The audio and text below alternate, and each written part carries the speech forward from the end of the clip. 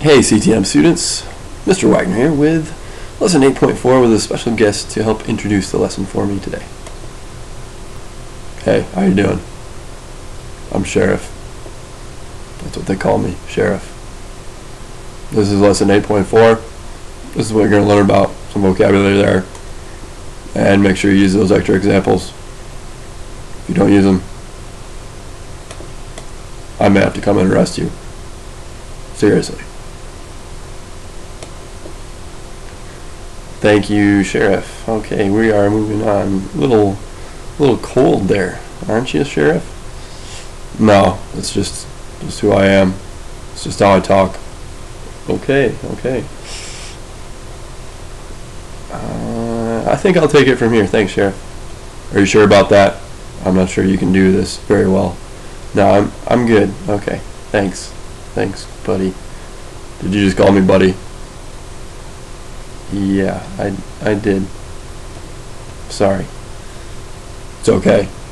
I'll give you one mistake. Okay, anyways, let's work on the actual lesson now. Dimensional analysis is this. This is a big thing that we're doing here. And in this lesson we are converting. This is the big thing we're doing in this lesson, the main thing. We're converting to different units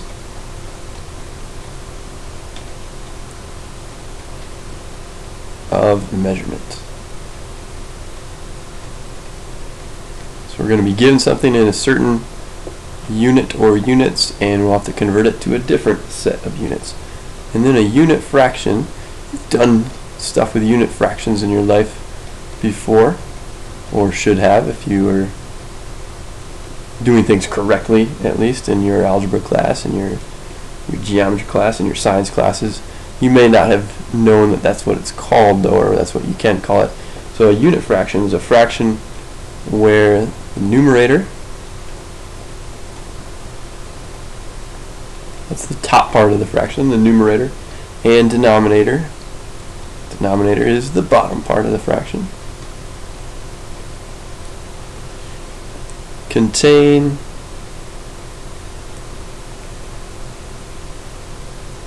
different units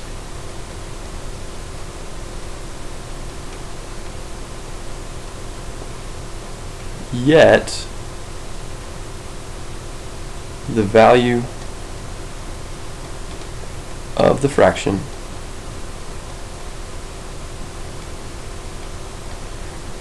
is 1. And so what I mean by that, or what do I mean by that? So for example, we could say 1 foot. Well, that's the same thing as 12 inches. So if I said 1 foot over 12 inches, that's equivalent to that. So this would be like 1 right here. You could also say we know 100 centimeters is the same thing as 1 meter. So that would be another unit fraction. Could I flip-flop these? Could I put 12 on the top, 12 inches, and 1 foot on the bottom? Sure could. Same thing here. I could put 1 meter and 100 centimeters on the opposite parts of the fraction, or the flipped parts of the fraction, and this list goes on and on and on. So we could have a lot more than that, but that's a good start right there. So a couple of unit fractions, and then in here, make a little table like this. We are going to put in here U.S. customary unit conversions.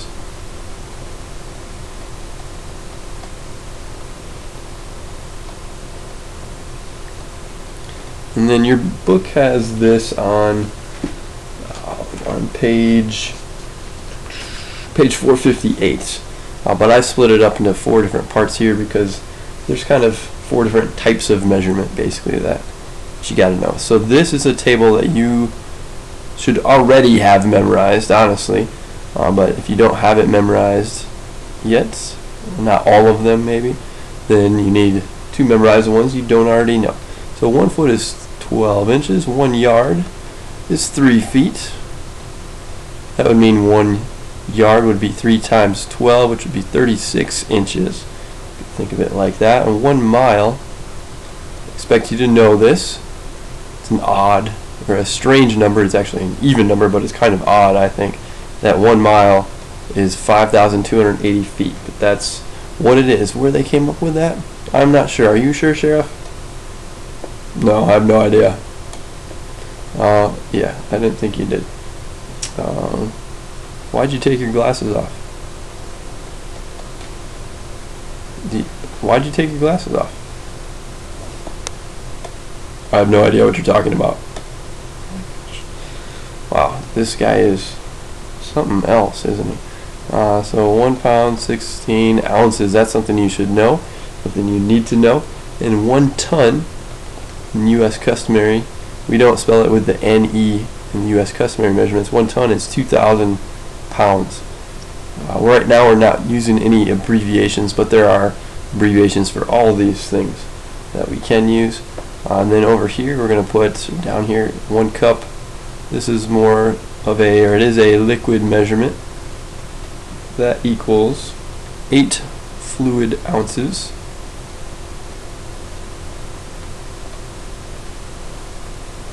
One pint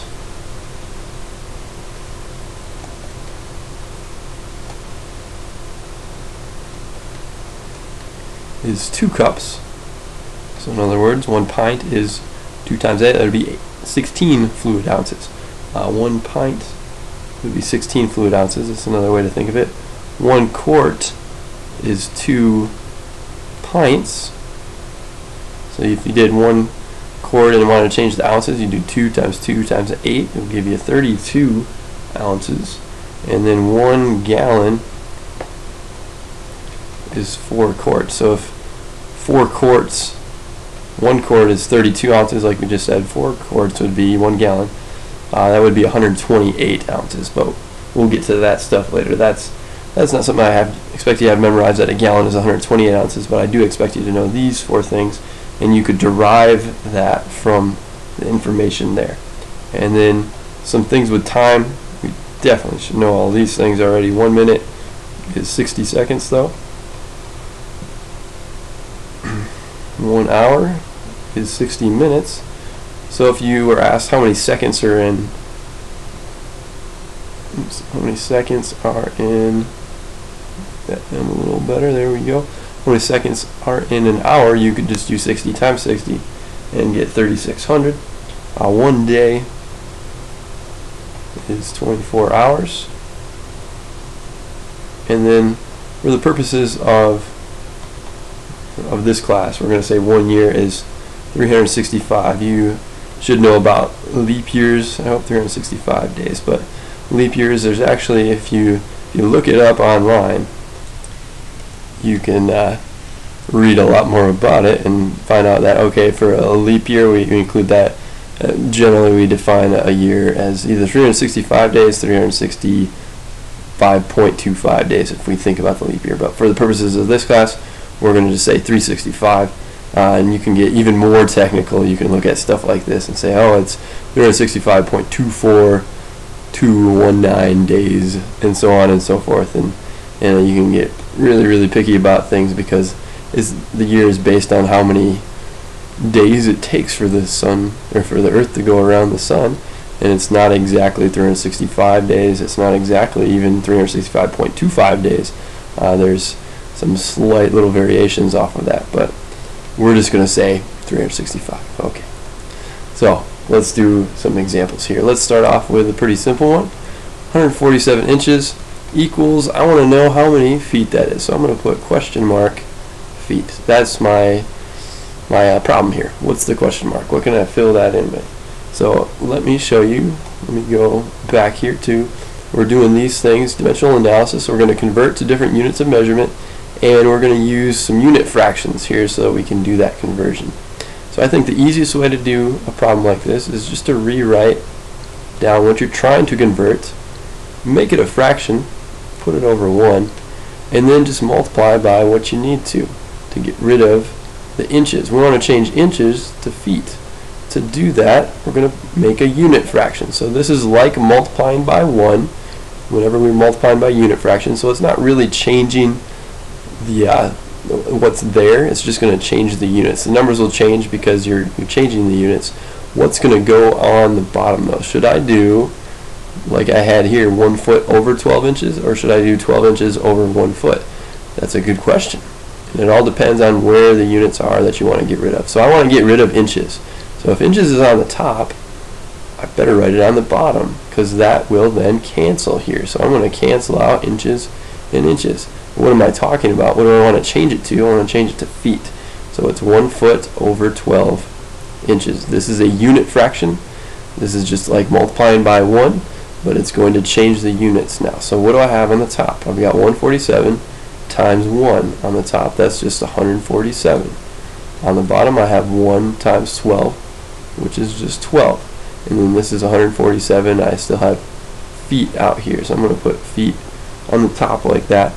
And now if I reduce this, this can be reduced to, if you kept it as a mixed number, 12 goes in 147 12 whole times, and you have 3 left over. So you could say 12 and 3/12 feet. We would want to reduce that though to 12 and 1/4 feet. Or you could say, if you're doing decimals instead, 12.25 feet. Now if you're saying this was in feet and inches, if you wanted to say it like that, this would be 12 feet with 3 inches left over. So you could even say 12 feet and 3 inches if that was allowed. This is just a foot ruler over here, and each 1, 2, 3, each number here represents 1 inch. So just something you've probably seen before, but just a kind of a quick reminder as to what a foot is and that there's 12 inches in a foot. Alright, let's do example 2 here. This is something from Thailand, actually. So in 2008, I went to Thailand, and this was more or less true. The exchange rate changed slightly every day, but we're going to go with this number, $1. So a US dollar could be exchanged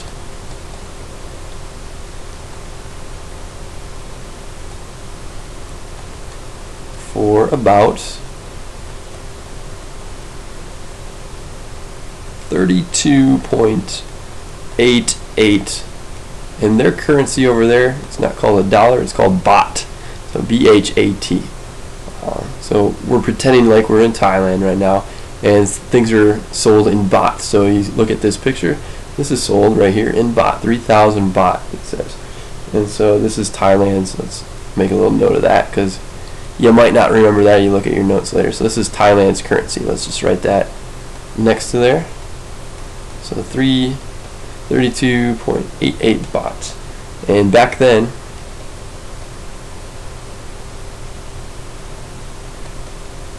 you're going to fill in the question mark here again. Back then, 3,000 baht. Why am I interested in that particular number?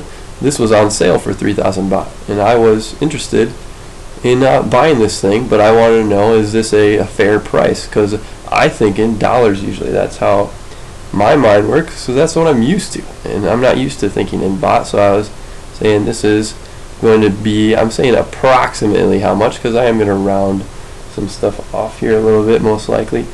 So this is about question mark dollars I'll put. So I want to fill that in right there. So let's figure out what the question mark actually is. So again, start off with what you've got. I've got 3,000 baht, and then put that as a fraction, put that over 1, and then multiply it by a unit fraction, whatever the unit fraction is that will get rid of the units you don't want anymore and make it so that you have the units you do want, which is dollars now. That's what we want to do. So the unit fraction should be, I should put baht on the bottom because I want to get rid of that. It's on the top here, so if it's on the top here and the bottom here, they will cross cancel each other. And so this would be 32.88 baht, and that was $1. So $1, 32.88 baht, same thing. It's a unit fraction because they equal each other. So if I multiply this through, I've got 3,000 times 1, that's just 3,000. So that would be $3,000 now on the top, divided by, and then 1 times 32.88 on the bottom. At that point, I would take out my calculator, and I would actually work that out. So let's see what we get. This, whoa, Nope. 32. No. Sometimes it gets that extra zero. I don't want that extra zero.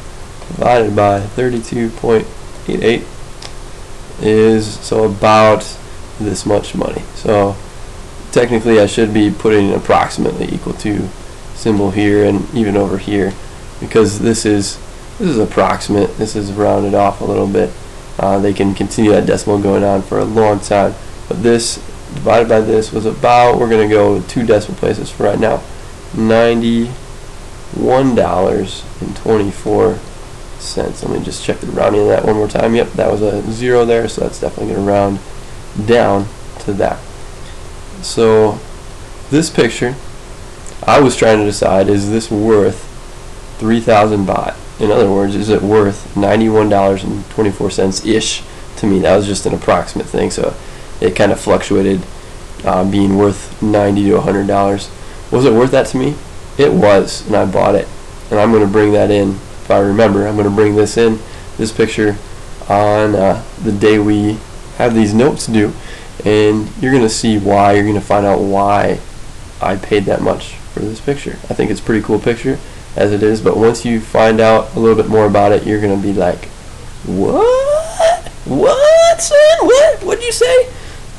This picture over here, I'm keeping this one hidden.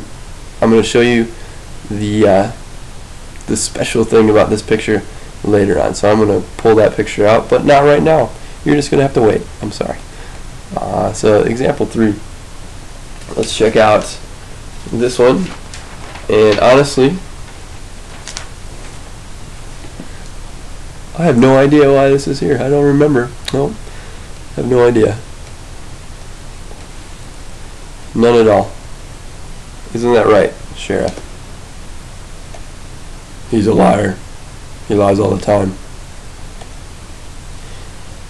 Thank you again, Sheriff, for your wonderful insight. So 25 feet per second, he's a liar.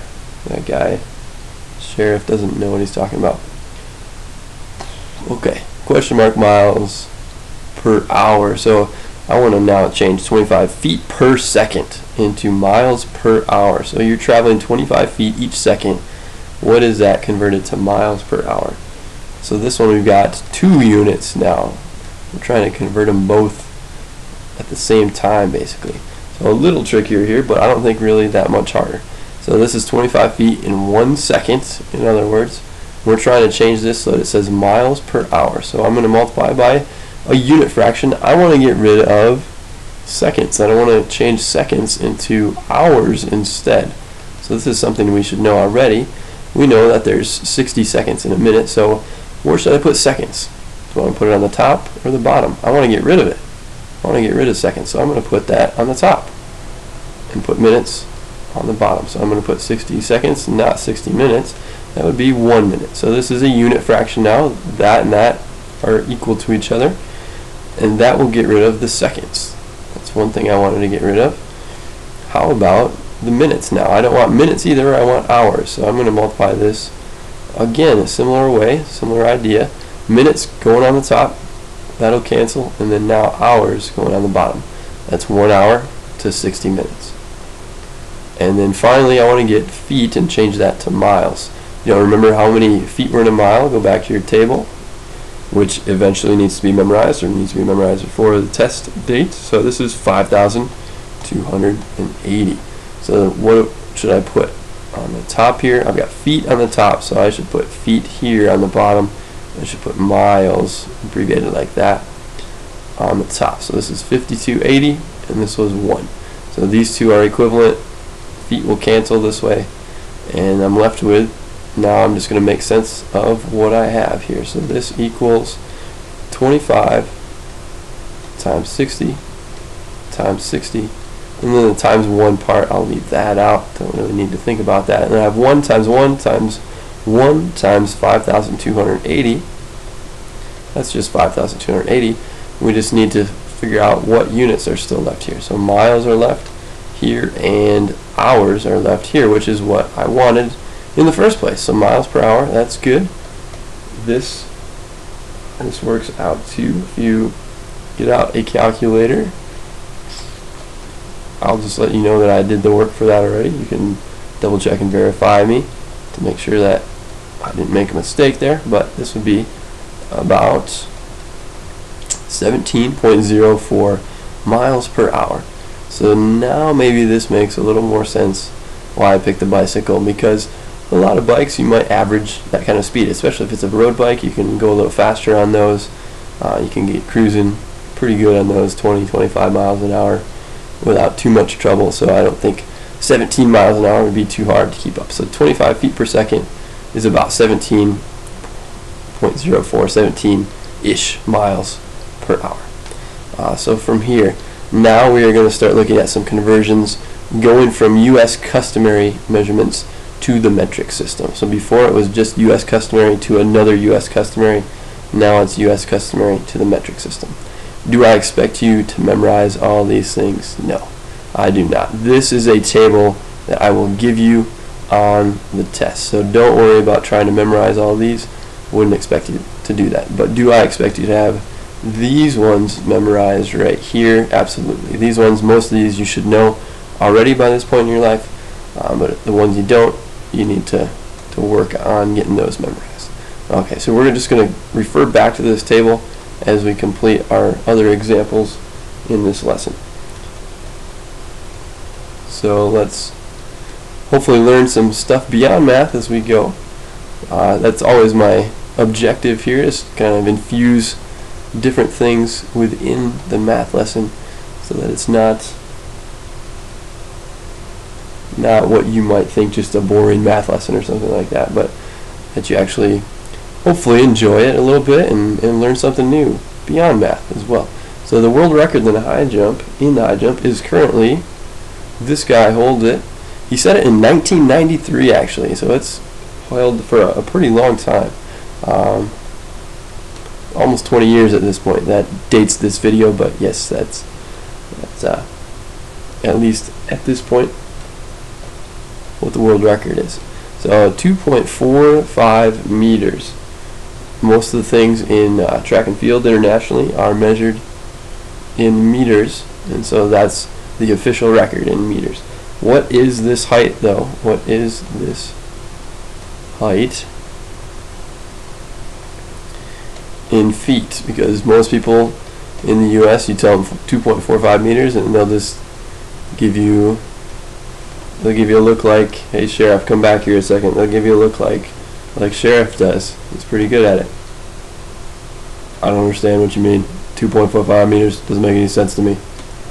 Yes, I know, because you're a US Sheriff and you don't understand these things. Okay, so the world record high jump is this. How can I change that to feet? So I'm going to go back to my table here. Where's the one that changes feet to meters? Is there one? So there isn't one directly like that, but we can use the fact that 0.9 meters is about 1 yard. These are all technically, these kind of should be approximately equal to symbols because they don't exactly equal this, and some of these are better estimates than others. Honestly, I will kind of talk about that as we go here, but this one to this one, I could use that, and I could also use the fact that 3 feet is the same as 1 yard, because I want to change meters to feet, but I just have a meters to yard conversion right here. So I'm going to be doing those things, and it should make it pretty easy. So this will say 2.45 meters. Let's make it a fraction and put it over 1. We're going to multiply this by, I want to get rid of meters. Eventually I want to get feet instead of the meters here. So to get rid of meters, it looks like my unit fraction now can be, this was 1 meter, is the same as, let's go back there, not 1 meter, this is 0.9 meters is the same as 1 yard. So I got to erase a couple things there. 0.9 meters, there we go, same as 1 yard according to this table here. And then we know that we'll get rid of the meters. I want to get rid of yards now too. I want, instead of yards, I want feet. So what's the height in feet here? So yard, change that to feet. How can I change that to feet? I can write here, there is 1 yard to every 3 feet. So now yards will cancel like that, and I'm left with, let's Let's make sense of that. 2.45 times 3, and I have feet on the top. On the bottom I have 1 times 0.9 times 1. That's just 0.9. And so we work this out, 2.45 times 3, and then divide that by 0.9. I'll take out my calculator and just show you how that works in case you're wondering how does that work. So we would have to do this times this first and then divide by that. So I'm just going to do 2.45 times 3. That is 7.35, and then divide that by 0.9. Oh my goodness. Think about that for a second. What is this? What is the units? This is 8.17. World record for the high jump is about this many feet. So it's about 8 feet if you're around that to the nearest foot. Now, the book uses 0.9 meters equal to 1 yard. And I don't think really that's a great approximation. And as you can see here, 1 yard is actually 0.9144 meters. That would be a much better approximation. So just for argument's sake, I'm going to type in 0.9144 instead and see what I would get instead. So 2.45 times 3 is 7.35 again. Divide that by 0.9144, and then this would be a much better answer, 8.038 and so on. So this is actually what it would be in feet. If we were going to use the best approximation, this would be a much better answer. So it's actually a little less than this. 8.17 feet is a little too high, but it's about 8 feet. It's just over 8 feet. So this guy, yes, this guy jumped over a bar like this that was higher than 8 feet in the air, and he's the only guy to ever jump over. As far as I know, he's the only guy to ever jump over something that was that high. He's from Cuba. His name is Javier Sotomayor from Cuba. Said it in 1993. I've done some high jumping myself. I did a decathlon for a year back in college, but wasn't even close to something like that. 8 feet. That is insane. Alright, so this one going to be, I hope you're finding this stuff really practical. This one's going to be a very practical problem. Is that me? No, that's Wag Daddy. That's somebody entirely different. But Wag Daddy is at a water cache. This is a water cache, an example of a water cache on the PCT, stands for Pacific Crest Trail. Probably the most amazing trail in the world, honestly. I think it's phenomenal. And he can carry up to 8 liters with him. So this was true when I was, what am I talking about? When Wag Daddy was hiking, my friend, when he was hiking, he carried this thing called a platypus. And it wasn't an animal platypus, but it held 6 liters of water, and then he had 2 other single liter bottles, so he could carry up to 8 liters with him. This is another, let's assume that a lot of these were empty, and there are 1.5 gallons at the water cache.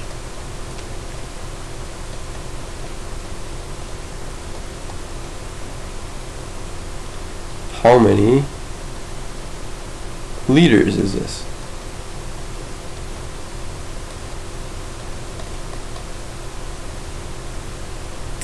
And then I'm going to add another question here too. Also, if he drinks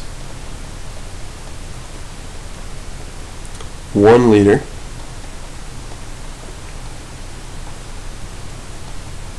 for every 3 miles he hikes,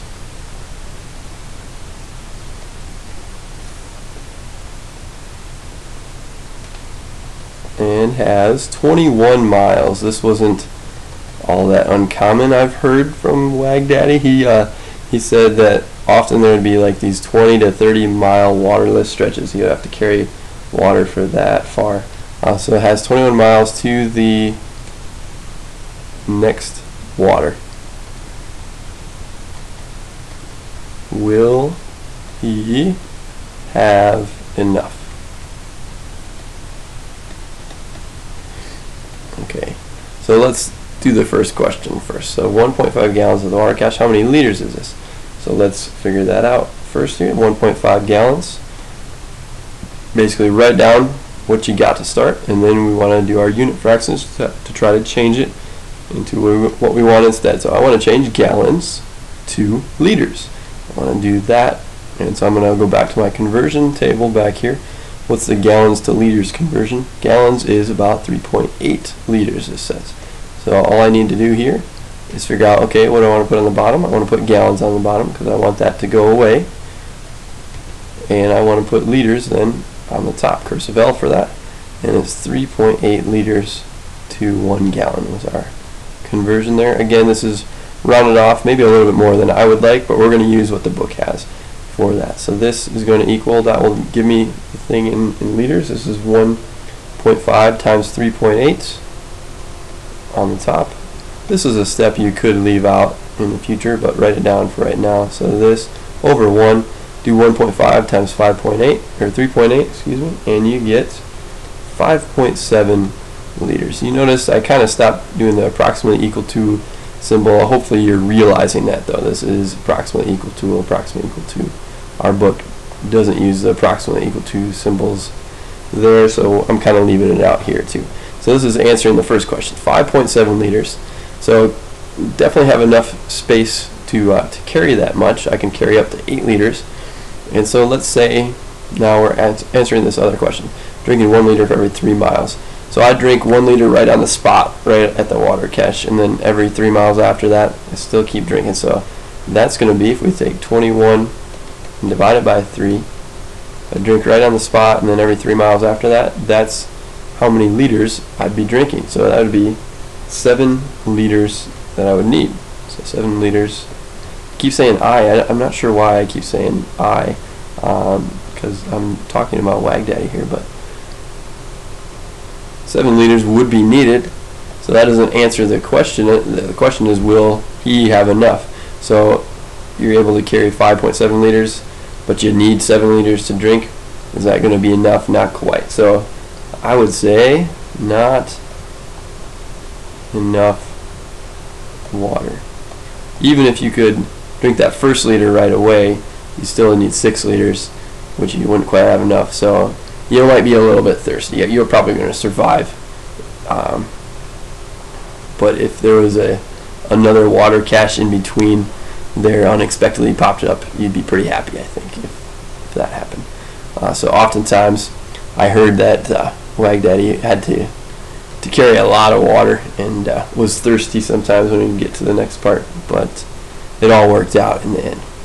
So let's do another one here. The area of Jasper National Park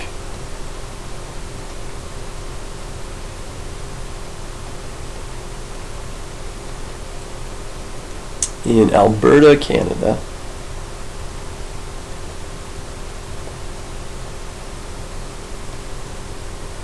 is about 10,878 square kilometers, which you can write like this. And we'll see the other way to write it in just a second. I bet you know it already.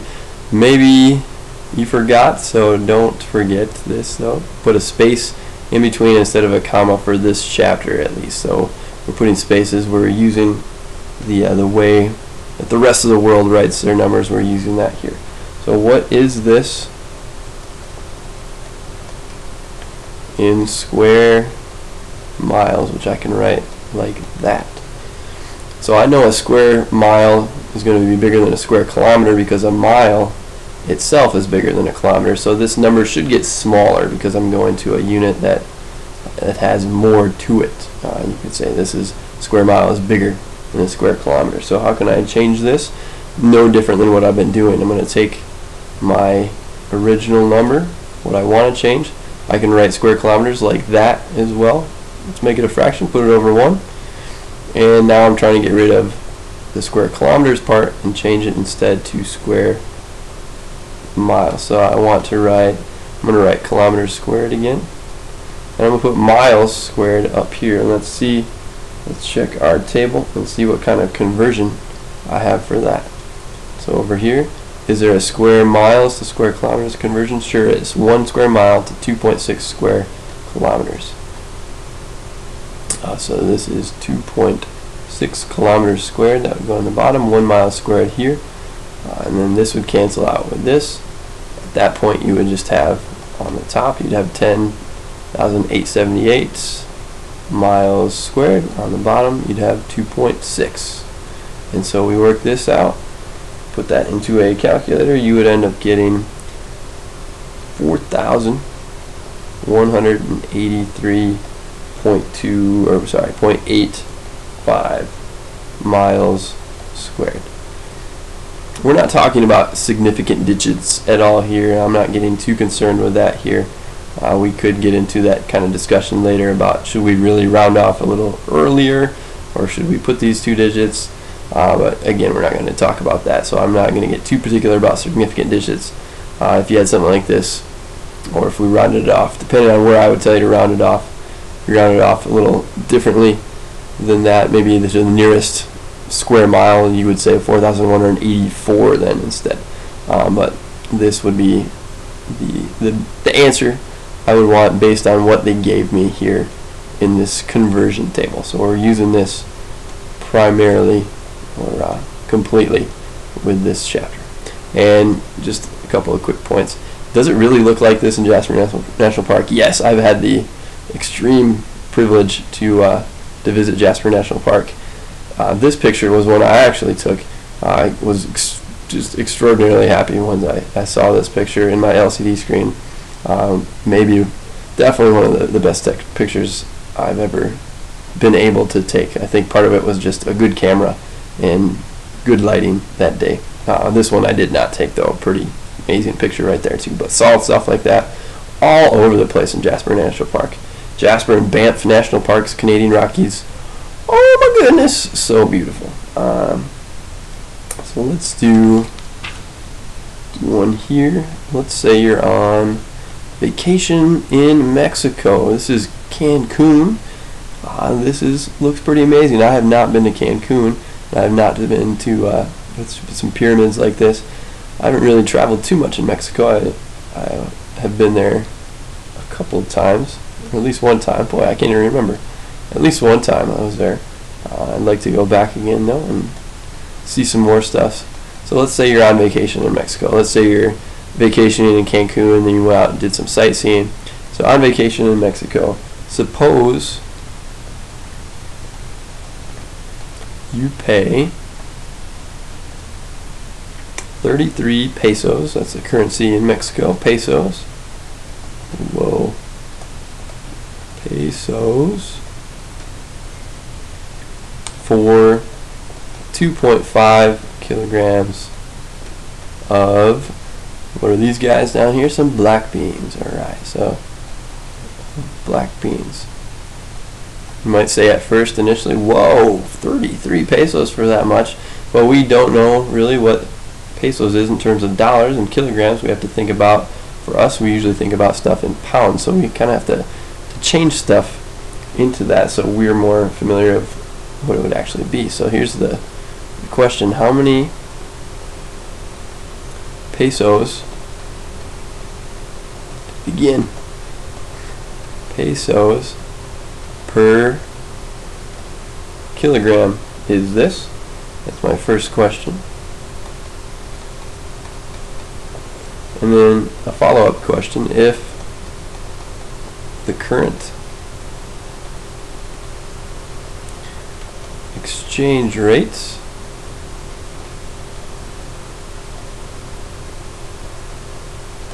is $1, this is $1 US, is equal to 13 pesos, and I just actually looked this up today and it was very, very close to that. Why do I keep putting a PEO? I don't know why that keeps happening. Why am I inclined to do that? Not sure. So 13 pesos. What is the price of black beans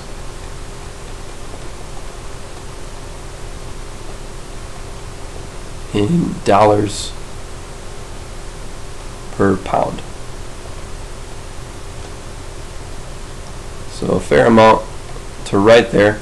Our answer actually will probably take less writing than this itself. So what would you say in terms of pesos per kilogram? All you have to do is take your pesos and divide it by kilograms. When you see the word per, that means you should be dividing. So pesos per kilogram would be 33 pesos. I just give up on that, boy. 33 pesos over 2.5 kilograms. We divide that, we get 13.2 pesos. Haha, gotcha pesos. I wrote the S first, pesos per kilogram. And so, okay, that's a little more helpful, I think. It's that many pesos per kilogram, but again, I still want to think of this in dollars per pound. That's what I'm used to thinking of. That's how my mind works until I get a little more used to the metric system. I still have to think that way. And so let's take this. This would be 13.2 pesos per 1 kilogram. It's that per just kilogram. It's the same thing as writing that. And we want to change this to dollars per pound. So I want to change pesos to dollars. How could I do that? I want to get rid of pesos now. Put pesos on the bottom. And what's the exchange rate? Well, it's 1 to 13. So I would have 13 pesos here.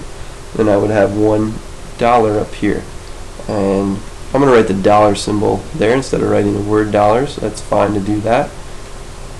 And so I've got dollars now on the top. I want to do dollars per pound, dollars divided by pounds. So kilograms instead in terms of pounds. What is that? Go back to your conversion table. And 1 kilogram in terms of pounds, or 1 pound in terms of kilograms. See what they got down here. There is 1 pound is 0.45 kilograms. So we're going to use that as our value.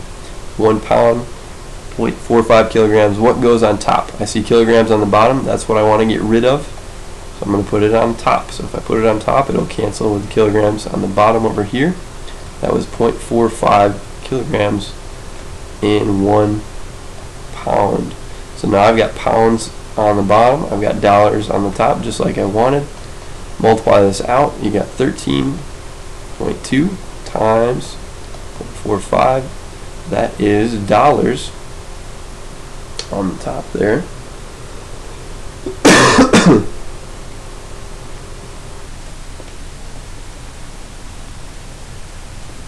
And I'll write the word dollars now. So you can do it like this, or you can do it like this. Either way is okay. And then you got 13 times 1 is still just 13. And then pounds on the bottom. LB is pound, and then LBS stands for plural pounds. So let's take out my calculator again at this point. Clear that from before, and we got 13.2 times 0.45. That equals 5.94. So we did that first, and then now dividing that by 13. That equals, it's about 0.46. So if we're saying this is this many dollars, so $0.46, 46 cents per pound. To me, it sounds like an excellent price. So I feel like I got a pretty good deal. 0.46, unless beans are just ridiculously cheaper at another store in Mexico, this seems like a really good price to me. I would pay more than that pretty much any grocery store that I think you could buy black beans at here in the States. Let's do another one now. So going to the Autobahn, this is in Germany. Autobahn is just like their interstate system, basically. I used to think it was just like a single road, that there was only one Autobahn that was in all of Germany, but the Autobahn is just like all the interstate system, the whole interstate system essentially. But it's not an interstate system because it's not interstate. But they don't have separate states in the same sense that we have states. They do have separate. They might actually call them states. I don't know. So I would need to look that up. But they have their country, and then like all the major highways, major freeways, you could say. That's called the Autobahn. Anyway, let me write down the question. So the speed limit, you may have heard before that there is no speed limit on the Autobahn, which is true a lot of the time, but in certain sections it is what you see here, 130, but this is not miles per hour, this is kilometers per hour. So the speed limit on many stretches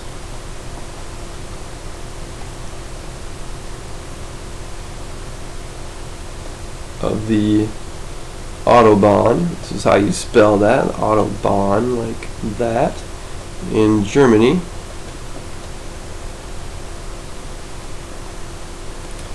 is 130, and you can abbreviate kilometers per hour like that. It's 130 kilometers per hour. And my question to you, what is this in miles per hour? So mph, what is that? Miles per hour. You could also write mi/h. That would also work. So what is this in miles per hour? This should be a pretty simple problem actually. So we take 130 kilometers per, so divided by 1 hour. We can think of it like that. And again, I want to change my units, so I should have a unit fraction in here. I want to change to miles per hour instead of kilometers per hour. So all I need to get rid of here is the kilometers. So I'm going to put kilometers on the bottom to get rid of the kilometers on the top there.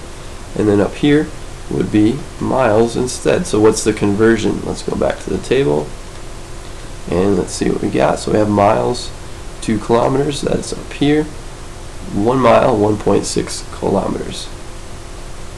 So here I'm going to put 1 mile, 1.6 kilometers. Multiply this out, I've got 130 in miles on the top. Now I've got 1 times 1.6, this is just 1.6.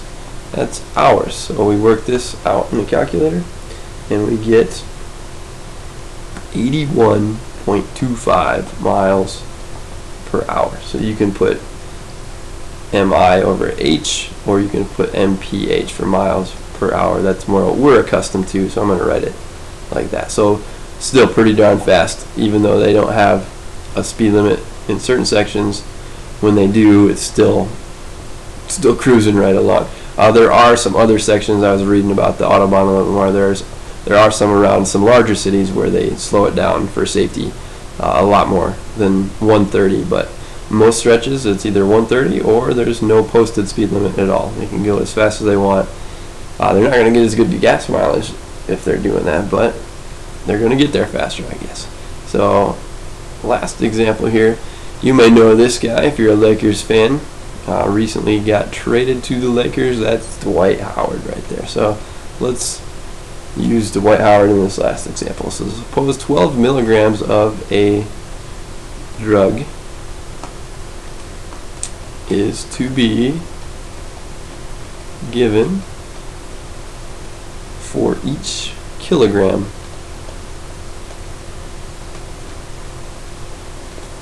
of body weight.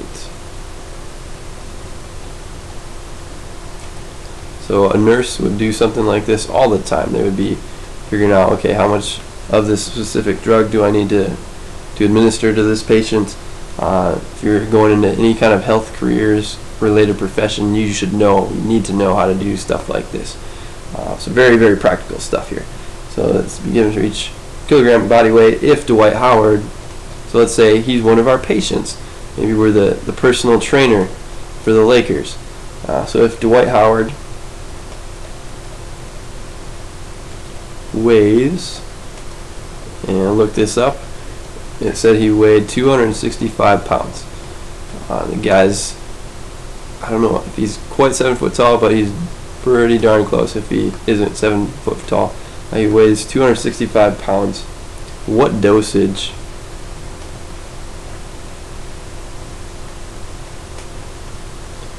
of this drug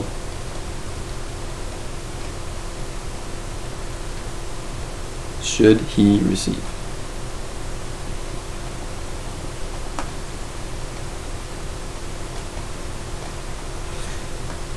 So to me, this sounds like I've got stuff in pounds that I need to change to kilograms. So I've got his weight that I should change to that. And then I'm going to need to figure out how much is that for each kilogram, 12 milligrams. So it's kind of like a multiplication thing. However many kilograms he weighs, just multiply 12 by that to figure it out. So let's start off with what we got. Let's start off with 265 pounds is what we're given for Dwight. And now we're going to multiply this by, I want to get rid of pounds. So I want to take this and put pounds on the bottom, put kilograms on the top. What was the conversion again? If you forgot, go back to your table here. So conversion for kilograms to pounds, that's a weight or a mass type of thing. So 1 pound, 0.45 kilograms. So over here again, we got 1 pound. I'm going to put that on the bottom and 0.45 kilograms on the top, because pounds and pounds will cancel this way, leave me with kilograms like I wanted. And now this is a unit fraction part. This part though, this is one instance here in this lesson where we're not going to make a unit fraction. We're supposed to give Dwight 12 milligrams for each kilogram. So this one's going to be 12 milligrams per 1 kilogram for each kilogram. And so I want you to make a little note here that this right here, what we just did here, this is not a unit fraction. This is the dosage per kilogram. And it's not a unit fraction.